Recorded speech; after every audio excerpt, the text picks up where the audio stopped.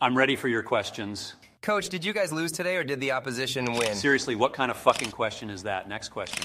Well, it's a valid question. Look at the scoreboard. Coach, there was some contentious calls during the game. What do you make of that? The opposition had an extra man on the field today. That's all I'll say. What do you mean by that, Coach? Can you elaborate? You want me to elaborate more? Well, if you wouldn't mind. Here's the deal. Why is it that when a player on my team gets a penalty called against him and the same play happens at the other end of the ground and no call is made? I mean, what the fuck are we doing here? Seriously, so my players deserve to be penalized more than the opposition, so therefore that constitutes a penalty? The refs need to wake the fuck up. Next question.